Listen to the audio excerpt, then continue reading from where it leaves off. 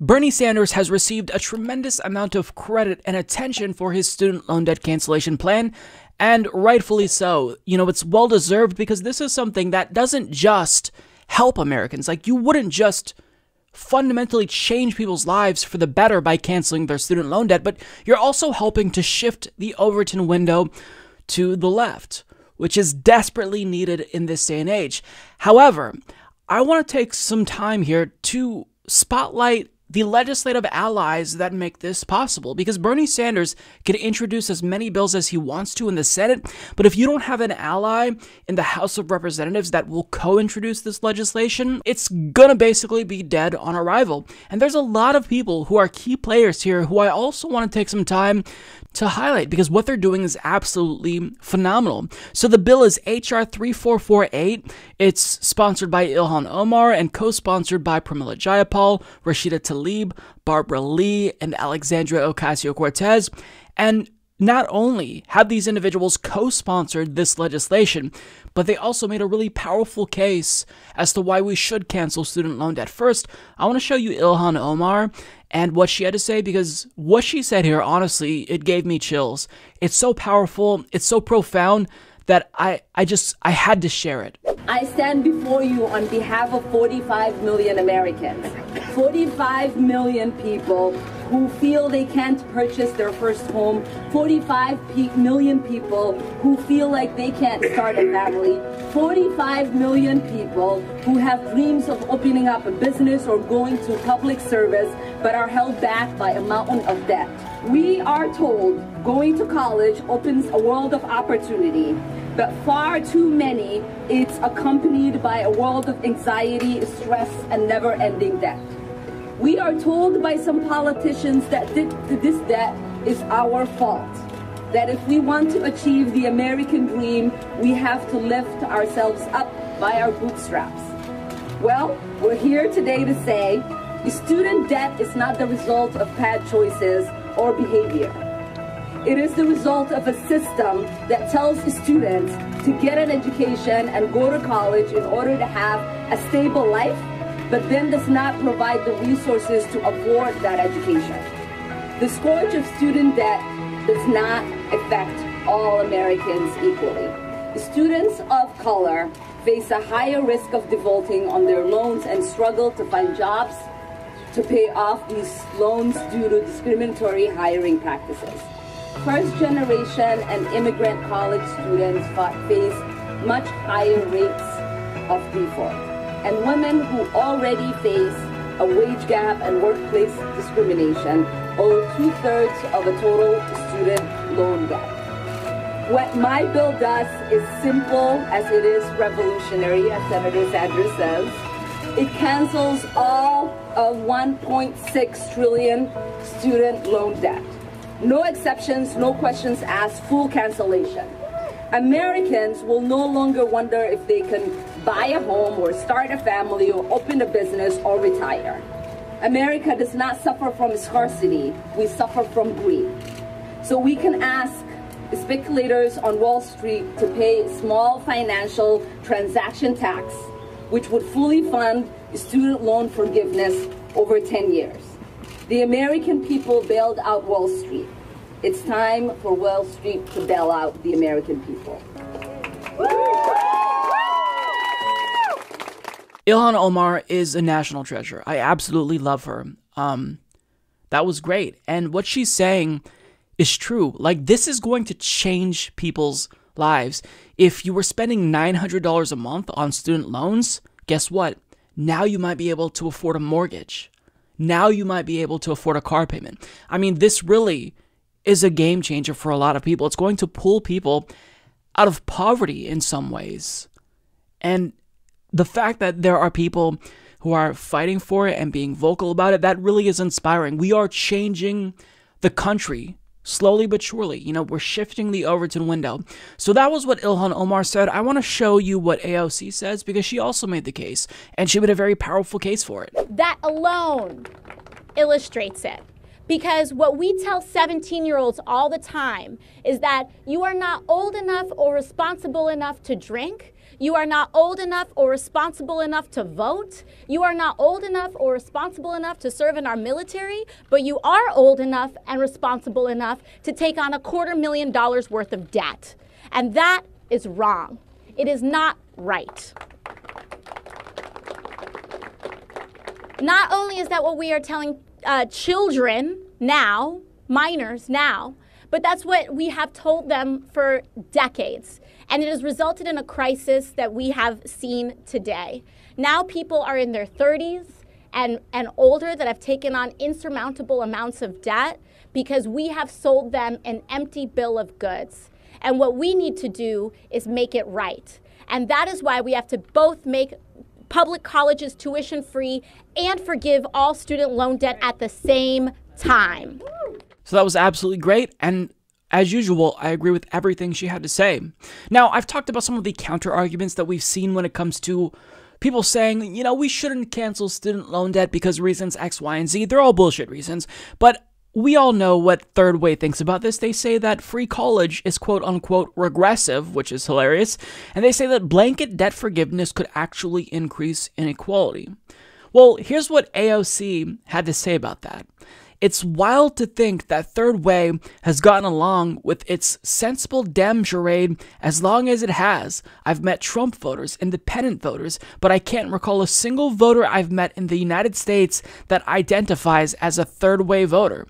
Just admit you're a Wall Street advocacy group and move on. That's so true. Nobody identifies as Third Way. Who does?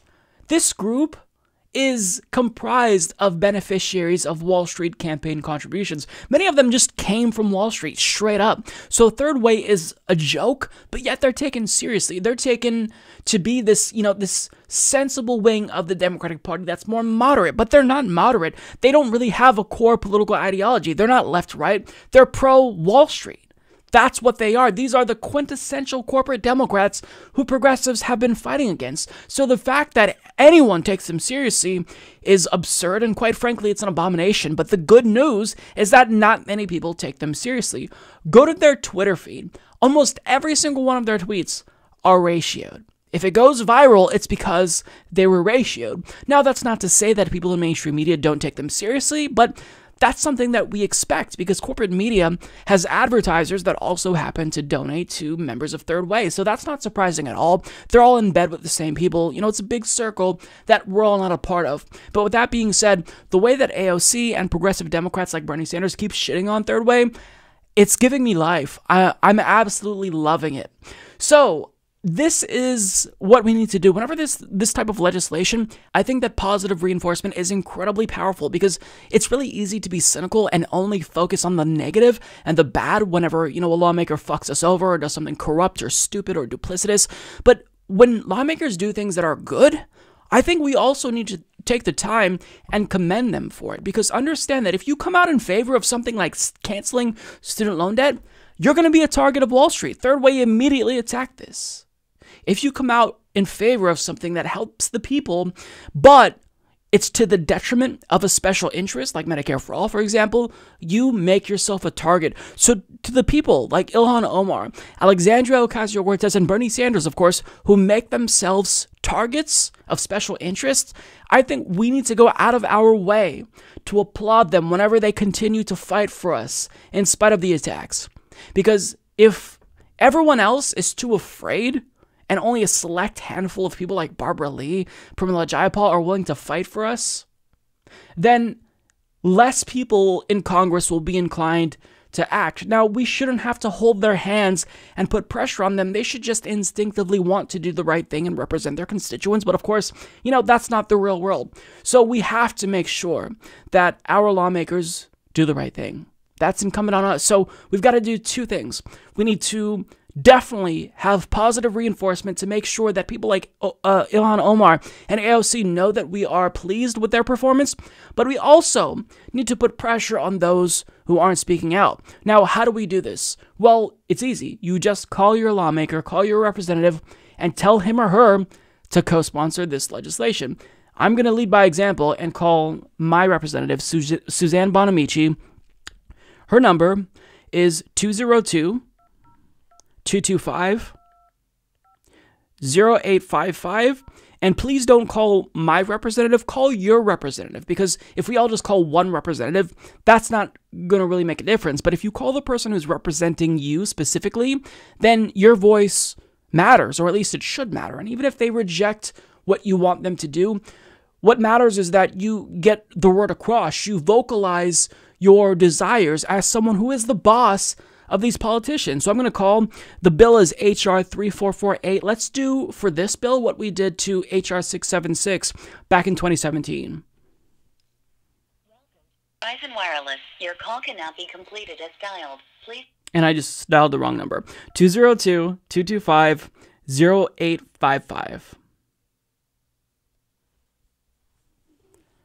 Thank you for contacting the office of Congresswoman Suzanne Bonamici, representing Oregon's 1st Congressional District.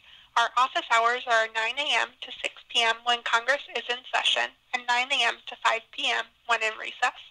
At the beep, please leave a detailed message including your contact information. Alternatively, you can contact the local district office at 503-469-6010. Thank you. record your message after the tone. When you've finished, you can hang up or press 1 for more options. Hello, my name is Mike Figueredo. I'm calling with a message for Representative Bonamici. I just would like her to co-sponsor legislation HR 3448. This is legislation sponsored by Representative Ilhan Omar, and it would cancel all student loan debt. As someone with a tremendous amount of student loan debt myself, it would really mean a lot to me if my representative who serves me in Congress would put her name on this legislation, because that tells me that you're looking out for me and you're definitely trying to fight to improve my life and the lives of other people. So I would really appreciate it if she co-sponsored HR 3448. Thank you. And look, it's as simple as that. A lot of people tell me that they often feel intimidated, they don't like calling people. First of all, 9 times out of 10, you're just going to leave a message. Second of all, there's no perfect way to say anything. Like, you don't need a script for yourself. You just tell them what's on your mind. If you have a bill name or a bill number, that's going to make things easier. But there's no perfect way to do this. Understand that you are the boss of your representative. You pay the bills for them, right? Your tax dollars are going into their paychecks. They are your subordinates. So you need to realize the power that you have and exercise it. Call them and let them know that you want them to co-sponsor this legislation that would cancel student loan debt.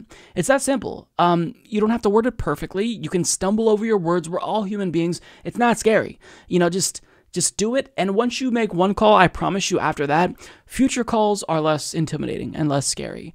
I've never really worried about making calls to Congress people because I have a big mouth and I am not afraid to share my opinion, but understand that it's not anything to be worried about. So we need to make sure that if lawmakers keep doing things like this and proposing these types of phenomenal pieces of legislation, that we let people know in power that we want to see more of this. And you do that with positive reinforcement and by getting your representative to get on board with this. And I'll leave that there. Subscribe if you like this video, folks. Mike's tremendous, and he's doing a really, really good job.